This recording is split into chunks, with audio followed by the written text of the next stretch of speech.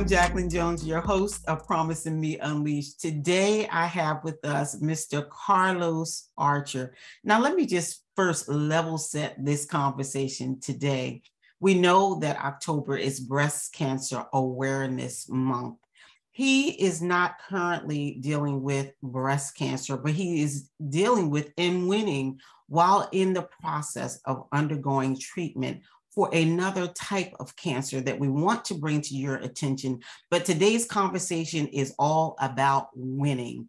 We are going to win. And as he continues his treatment, even now, we're all just going to rally around Carlos and make sure that he knows he has a support system that is at the ready to support him either in prayer or learning more about the cancer that he is dealing with, and also learning from him as he talks about what he is doing to maintain his health. So, Carlos, thank you so much for joining us today on Promising Me Unleashed. Thank you for having me. I'm happy to be here. And listen, and those are not just mere words. When we say we're happy to be here, we're happy to be here to talk. We're happy to be in the land of the living, and we're just happy. 100%. Isn't that right? We're happy just to be present. So I thought, Carlos, this month would be wonderful just for you to share more about your condition. First of all, I've known you for a little bit. You are the dear son of a sweet sister. And when I learned of your condition, I knew, this is somebody I got to rally around. And even as we've talked, kind of like offline, you're just a wonderful person to know and an inspiration even for someone who is currently undergoing this type of cancer. So feel free, explain to us what it is, when you were made aware that you had the diagnosis, and even talk a little bit about how you felt when you heard that news. Okay. Starting from the beginning, for a couple months, I had like a lump under my arm, like my armpit area. And, sometimes you may think it's like a bug bite or some type of ingrown hair or something. I didn't really think too much of it. Fast forward, it grew a little bigger. And I noticed that I was kind of having some unusual symptoms. But long story short, when I went into the emergency room and after a few visits, they did a couple tests and they basically told me like my white blood cells and other things were very low. So they did a biopsy and they took some tissue out of the lump under my armpit and they tested it. And that's when I found out I had a non-Hodgkin's lymphoma, which is a blood cancer, similar to like leukemia or, other blood cancers. And it starts in your lymphatic system. Okay, when you break down the word like lymphoma, lymphatic lymphoma. So your immune system is your lymphatic system. Your immune system comes from your lymph nodes. So your liver, which regulates like most of the chemical levels in the blood, that also excretes like bile. That's what your liver does. Your kidneys, remove waste and like extra fluid from your body. And they also remove like acid from your body as well. And they kind of watch the balance of water and salts and all of that in your blood. And then your spleen, which is very, very, very, very important. That's where like the infection fighting white blood cells are produced. That's the factory they're produced in your spleen. Like your platelets, red blood cells and all of that. Your spleen filters your blood and all of that. And what it does is it'll take out old blood cells and damaged blood cells and put them into your, your bile, while new blood cells are being created throughout your body. So again, we think like, oh, immune system. Let me drink some tea because I got a cold, or let me do this and honey. But if you go a step back further, you'll notice that if your lymphatic system isn't together, then of course your immune system won't be, because that's the same thing. So with me putting two and two together, having lymphoma, I realized my lymphatic system wasn't together. And then after the scans and things came back, my highest concentration of lymphoma were in my kidney, liver areas. So that enabled me to be like, okay. And then I started reading up on stress hormones and things like that, which are also made in your lymphatic system. So your body needs to be, operating rested, healthy, full of vitamins, antioxidants, and nutrients for it to be operating at its optimal level. But if you're stressed out and working a lot, staying up late, not eating right, you'll be, in the negatives. So after me tracing like my last 12 years back, I realized I've been in a constant state of a tapped out immune system, but I've still been living life going forward. And now that I look up and I chronicle all of those things that have happened in those 12 to 13 years, I understand now why my lymphatic system was so burnt out and how I got into the position of lymphoma, in my opinion. I'm not a doctor. They haven't proven where it came from. But in my heart, I believe it was how burnt out and how stressed out my immune system was. So, I was kind of taking a breath by it, because when you hear things like that, when it comes to other people, you're like, wow, oh my God. But when it happens to you, it's like, it kind of makes you pause for a second, because you're like, no, wait, he didn't say what I thought he said. Yes. So after, so after that sets in, you kind of start to just try to think about developing some type of plan on how you're going to get through it. Just being positive. And of course, at first, you don't really know what to do because it's a new experience. But I guess compartmentalizing things kind of makes it a little easier. Obviously, God, nothing is possible without him. So just having someone to lean on and exhaust their strength with strength that I didn't have made things a lot more easier to get through. Yeah, That's for awesome. sure. That's awesome. So take us on a little bit of the journey, because when you said how it felt when you initially found out, that was how it was for me, for, not even thinking that I had breast cancer. I mean, somebody who stayed on top of her mammograms and made sure I went to the doctors. I wasn't neglectful. But there were certain stressors that were happening in life. And sometimes those things can impact what goes on the inside of our bodies. I'm not blaming it on that, but just the initial being informed initially of having cancer in and of itself brings on a whole different level of how you deal with it. So just talk to us a little bit about the journey. Once you found out, what steps did you follow from that point forward? So I think with anyone, like I stated earlier, it's a little bit of denial at first. And then when you accept that this is what it is and you start kind of working on a plan, it's kind of like rolling the dice, because you're kind of just trying to figure out what works at the moment and how long it's going to work, this and that. So just getting closer to God, becoming I've always been a spiritual person. I've always been in the Word. But of course, you cling to God a little bit more when you're going through trials and tribulations. So that was one thing. Being more aware of myself and my stressors, because at 35, I really shouldn't have a whole bunch of stressors, but life happens. And when you're not aware of those stressors, you continually live in those stressors for years and years and years. And then you don't realize that you've been in a fight or flight mode and not a mode of healing or a mode of rest or a mode of peace. And that's important, because if you're always fighting, your body cannot focus on being at its best,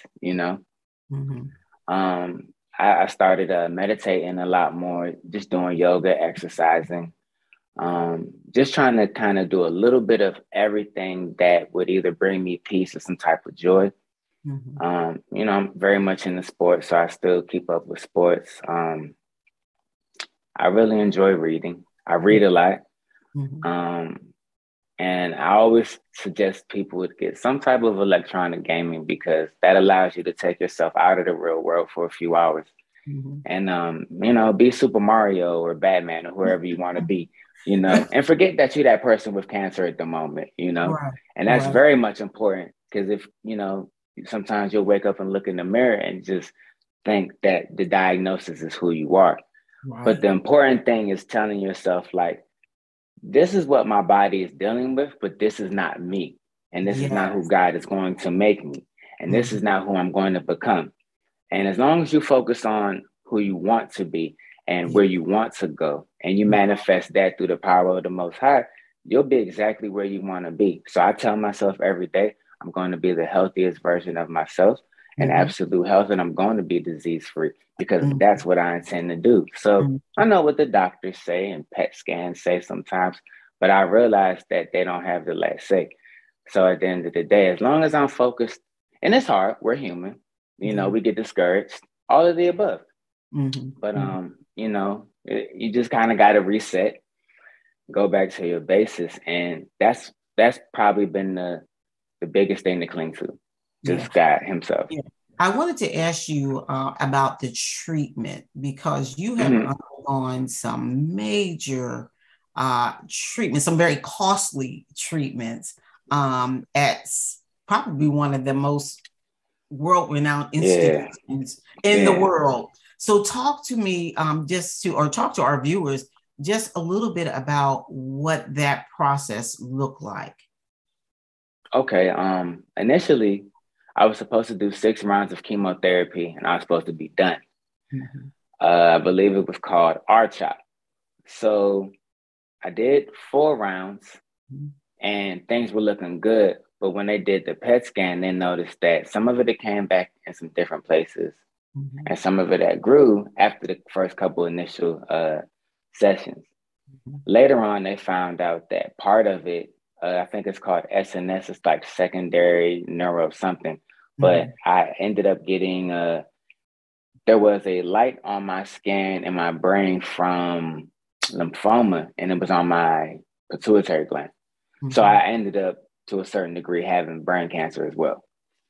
So I went from R-CHOP to a couple other different methods, and they have really funny names like Rice, Matrix, ICE, and, you know, PBR. So they basically put me on this trial called the, is it the Marietta trial or the Henry? It was the Marietta trials. And it was a certain program that was supposed to help eliminate the brain part. So that actually worked, did well.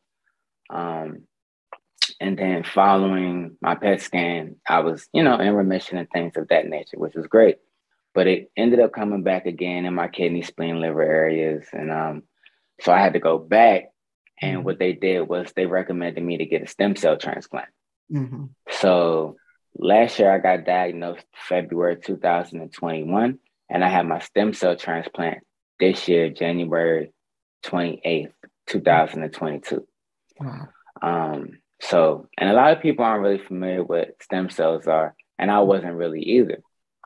But stem cells are basically where your whole body and everything that they come from within your stem cells. So your hair, your fingernails, how tall your bone structure, like all of that stuff is the DNA and the code is written in those stem cells.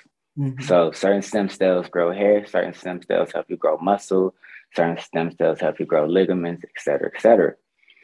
Some people have to get other people's stem cells because their body can't create or make enough for this process. But thanks to, you know, the glory of the Most High, I was able to use my own stem cells. So they collected from me. There's 2 different ones. I think it's autologous and it's autonomous. There are 2 different names that I always forget. But yeah, scientific doctor names. So I ended up using my stem cells, and what they do is they give you high dose chemotherapy before your stem cell treatment, basically because since you're starting from scratch, that's how bad the chemo is, your stem cells are needed to bring you back to at least some type of being able to heal, or your body might not be able to recover. So when you get a stem cell transplant, you're basically like a newborn baby. You can't be around nobody. You can't go nowhere. You got to wash your hands 30 times a day. You're like Bubble Boy. So I dealt with that for about 8 weeks. And and I was in remission, and this is in January. And then about July, August, some of my lymphoma came back. They said it's an occurrence that happens often with non-Hodgkin's lymphoma. So that happened, and they had recommended that my plan B was a CAR T transplant. So that's what my body's, they're getting ready for me to do in the next couple of weeks. Okay. CAR T therapy is similar to a stem cell transplant, but what they do is they have this centrifuge machine. They put a line in your neck, and it collects your blood, does all of that, and it separates by weight your platelets, your hemoglobin, white blood cells, T cells, and other things. And then they give you everything else back while the bag is filling up with your T cells. So it's called CAR T therapy because CAR T stands for chimeric antigen receptor. Yes. So yeah. So it's called CAR T in short. But what they do is they engineer those cells to search for cancerous cells. And they're basically like your own white T cells on steroids, just super ready. So ready to get those bad cells, right? You feel me? So they send in the Navy SEALs or the Rangers or whatever. That's right. That's the troops. Right. And they're supposed to hunt down, because cancer cells, as you know, they get sneaky. They hide up in bone marrow. They hide in healthy cells, and they try to dodge, the medicine coming their way because they're smart. So these are supposed to actually be able to outsmart them and help eliminate them with just their own T cell blend that they've been put in the doctors in the lab.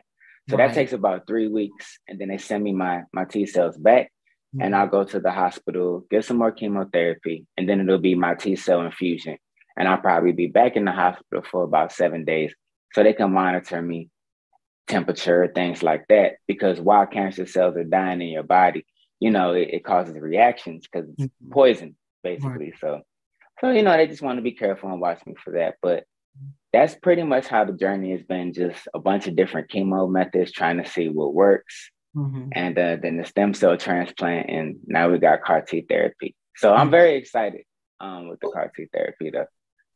And listen, I just sitting here listening to you. First of all, you took us to school, medical school, because those terms and things. But you know what? That's part of the personal knowledge that you really need to have as a patient. Yeah. You can't be afraid. I think that's one of the things that because fear is the first thing that kind of hits you when you get a cancer diagnosis, or maybe any diagnosis.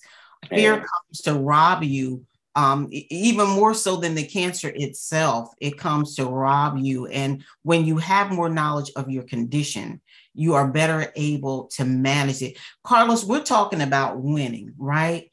And you're going through this process, but you are yet still winning. Talk a little bit about what you're doing now, while you're waiting for the doctors to do what they need to do to prepare you for this CAR T therapy. What are some of the things that you're doing now personally for your health? You mentioned winning, and that's a very big part of my life, because I feel like there's wins and defeats. I feel like wins go with losses, and I feel like we all winners at the end of the day. You know what I'm saying? I really feel like just being in the right mental space, that's the most important, because you could be eating right and doing all of this, but if you're not in the right mental space and you're on the inner turmoil, got all this going on the inside, you're never going to be fully at peace. And I think you need to say that again. If you're not winning in your mind, because it comes down to a decision, right?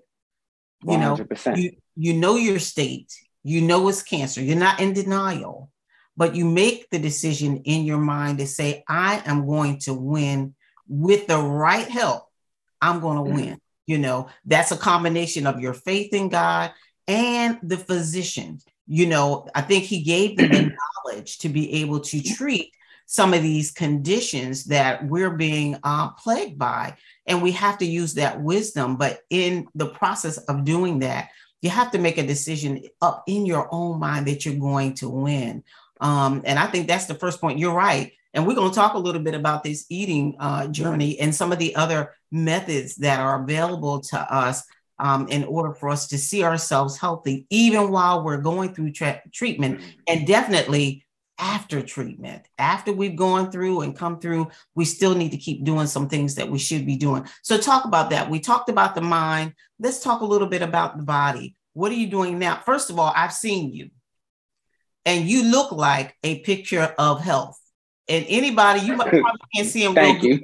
You probably can't see him real good right here, but I'm gonna tell you, this boy's skin, this young man's skin and his hair is just absolutely beautiful. So what are you doing now to kind of keep yourself healthy, physically healthy? In all honesty, I've tried to eat mainly plant-based, and just like a lot of water, cleanse. And like I was explaining before, you know, sometimes we're so go, we kind of like forget sometimes. But, you know, the way that our body is set up, and even in the Bible, it tells us, you can kind of tell God wants us to primarily eat vegetables and fruits, you know? And I was having a discussion yesterday. If you notice, like a lion in the jungle has claws and teeth that can rip things to shred and eat them right then and there. The human body isn't really meant to go grab a chicken and eat it on the spot. We got to take it home, cut it up, wash it, and cook it. You can go grab an apple off of a tree and eat it, though, and keep going about your business. So it's the reason why we're built like this. But when it comes to lymphoma, and even a lot of cancers, a lot of people don't take into consideration, or even people that don't have any type of health issue, that our blood is our oil, like a vehicle. And if your oil isn't right, then your vehicle is going to run weird, just like the human body. So as we, you know, go about life, we have to cleanse our lymphatic system and our blood as well. And a lot of us really don't, because, you know, you wake up, stop at Starbucks and going to McDonald's to get an egg McMuffin. But we do have to increase the spinach intake, and we do have to increase juicing, things like that. So I actually try to juice a few times a week, whether it be celery or wheatgrass or just cucumbers, because I love smoothies and things of that nature as well. But, you know, a lot of people didn't really understand the dynamic, because I just found this out maybe like a year or two ago also. But when you juice, it's easier for your body to absorb the nutrients in the plants. So I learned about juicing because when I had my intestinal surgery during some of the cancer about last year, I couldn't eat solid food for about 3 weeks. So I had to, I was just juicing a lot, carrots and celery and wheatgrass and apples and this and that, because I still was trying to get those nutrients. So, and they just said, in general. Yeah, they said that juicing, when you juice, it's easier for your body to break down. The chewing of even raw fruits and vegetables, they do the same because the skin and things off of that are nutritious. But when you're going through a battle like cancer, you don't want your body to overwork itself in breaking down food. So juicing, it has been, you know, one of the things that will help your body absorb those nutrients a lot faster. I just learned that as well after going through breast cancer treatment, and during that process, that juicing really, really helped me until I could fully eat, you know, the heartier whole or vegetable itself. Yeah. Juicing is wonderful. And I also found out that when you juice, it eliminates the fiber. And a lot of the times the fiber is kind of what be shredding that stuff up in your stomach, which is good. But in my condition, my intestines were very sensitive, so I didn't need the fiber. So it was just perfect. But I think juicing, and like you said, just trying to take care of myself, eating better and regular exercise and drinking water, I think those are the main components. You know, because I still eat meat from time to time, and I still like chicken, and I had salmon the other day. But I try not to eat meat with every single meal. I try not to eat a big old carb or big old starch like white rice with every single meal, because those things turn into sugar. Starches turn into sugar, bread turn into sugar, yeast, all of that stuff, alcohol turns into sugar. And And we your know body about doesn't, glucose. yeah. Yeah, how glucose, has an impact on cancer. And so we need to be more cognizant of those things that we're taking in, especially those white processed foods. Yeah, that white processed stuff doesn't help us any. Yeah. So what else are some of the things that you're doing to kind of help with that whole health process? Well, as far as that, my diet, dealing with the cancer situation, chemo, not being able to sleep, headaches, nausea. You're aware of all of the things. Yeah. I work at a medical dispensary, so I also use cannabis as well to kind of help with a lot of those symptoms that I've been dealing with. I've been in the industry for maybe about 5 or 6 years at this point. I started when I was in the state of Michigan, just kind of learning, dealing with patients and some of the ailments that they went through. And being a patient myself, it was kind of not like a catch-22, but it was nice to have the perspective of a patient first before I actually learned about the medicinal properties of just cannabis, THC, CBD, et cetera, et cetera. And I want you to, because many of us are ignorant, and I say that with all due respect. And I don't know a lot about the cannabis world.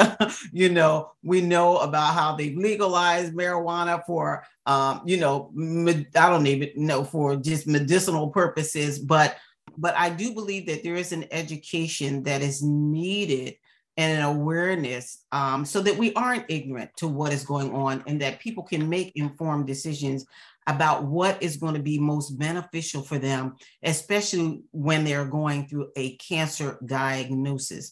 We give people morphine for comfort when situations are really, really dire and pain is really, really bad. And so there are things that people are getting that are chemically produced drugs, if you will, to support some of the things that that physicians use to treat patients. But we also know that there are some natural things that were put on the earth, and when used properly, they can really benefit us. So let's talk a little bit about that. Okay. So I always because I know sometimes it can be taboo and this and that. So first off, I don't do drugs. I use medicinal cannabis. So that's the distinction. I always like to tell patients, no, it's not drugs. I mean, I guess maybe technically you could qualify it as that, but do you qualify broccoli as a drug? Do you qualify lavender as a drug? So these are natural compounds that are grown outside in your backyard. Obviously, God put everything on this earth for us, and our food is our medicine, starting there. Obviously, I could be here all day, talk about biblical scripture, how cannabis was found in Solomon's grave when they found him, et cetera, but we'll be here talking all day. Let's fast forward to 1965, yeah. Because, they've been using cannabis in Hindu temples, Jewish, for years, years, decades, centuries. But let's fast forward to today. A lot of the older generation is used to the whole, party, stoner vibe, 60s, 70s. What's up, Cool Breeze, Panama Red, Acapulco Gold. You kind of only really knew about the fun recreational parts of cannabis and smoking a joint. Fast forward till today. Studies have been done in Venezuela, in Israel, all over the US, because there are over 150 different compounds in the cannabis plant. Some of those compounds kill cancer. Some of those compounds eliminate pain, help with anxiety, ovarian issues, cervical cancer issues, fibromyalgia, rheumatoid arthritis. Even if you're dealing with, dementia, Alzheimer's, cannabis also helps with that.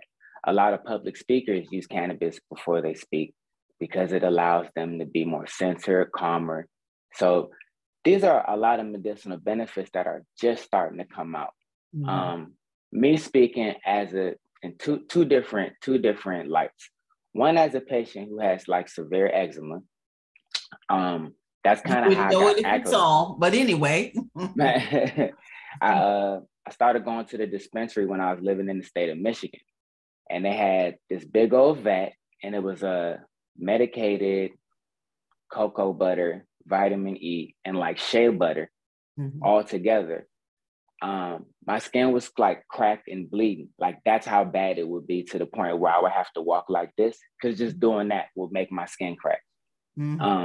So I would shower and I would slather myself down with the medicated, and I noticed my skin started to heal faster than when I was just using regular cocoa butter, or when I was using regular coconut oil.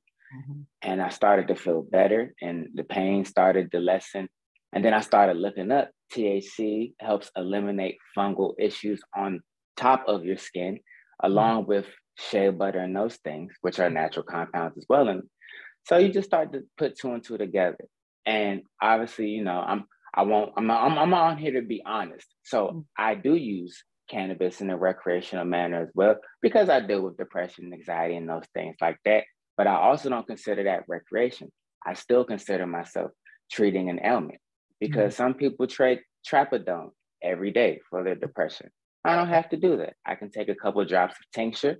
I can maybe take some RSO, or maybe eat something, versus having to pop a pill every 4 hours, which is something that I don't want to do, because there are things made in lab that I can't read or pronounce, and I don't even know what they are. But me and you could both take some seeds in our backyard and go water a plant. So that to me is a distinction. Like if you were going to eat apples every day, I don't know, why not grow an apple tree? Same way we go to Safeway, and you know. So I feel that way about cannabis. We definitely want to make the disclaimer that we're not condoning what people do in that cannabis realm, how people choose to make decisions regarding their health. But this one thing I do know, whatever you take, if God doesn't purify it and make it so that it edifies us on any level, be it a prescription pill, be it any other form of medical treatment, if he is not engaged in that process, we're doomed, if you will. And so it's important. And as I said, you've taken us to medical school on several levels, because these are things that we need to know. Once we know, then we can make informed decisions. And it's important for us to know what's out here, what's available to us. Like you, and I'm sure even after you get through this journey, you're not looking to take a whole bunch of over-the-counter medications to continue your health journey. And I know how important food, just what comes from the ground, how important that is to your health. The power of plant-based nutrition, the power of herbs, the power of understanding what, you know, we talk about mushrooms. There's certain mushrooms you can't go out in your yard and just pluck up and eat. Some of them are poisonous.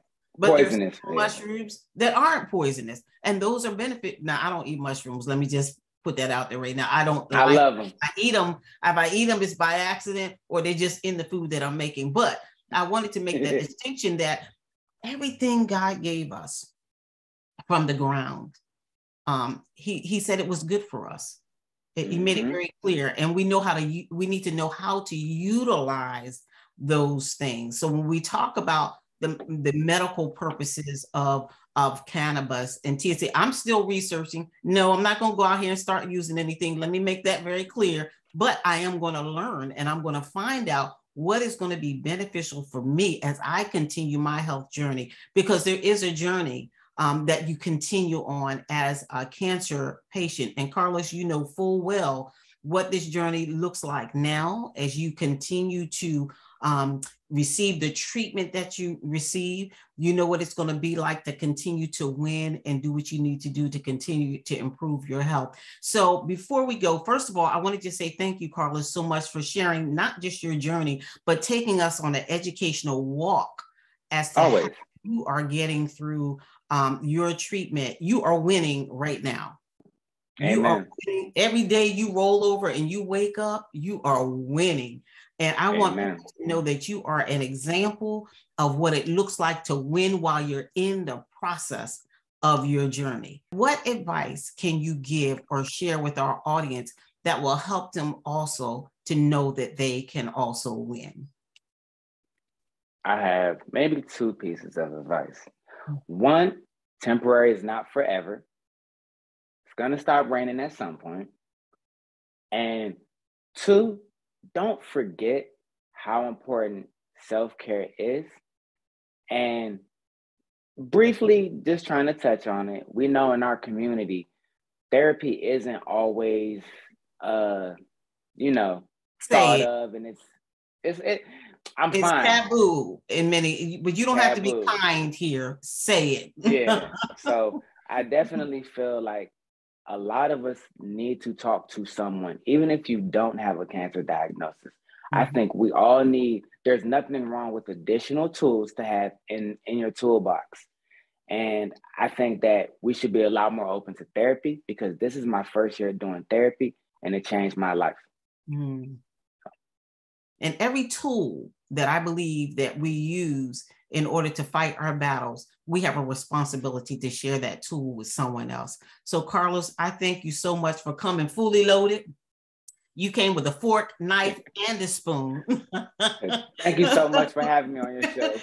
I appreciate you coming on. Carlos, we're going to have you come on again because we want to hear more after you've come through this next series of treatment, and just for you to continue to share with us and encourage audiences everywhere. I know at some point you're going to be writing a little something, I believe, but sharing your story, because this is a journey that I think men and women of all ages need to hear. You are a young man and you are winning. So I want to thank you so much for joining us here today on Promising Me Unleashed, and we look forward to having you come back again.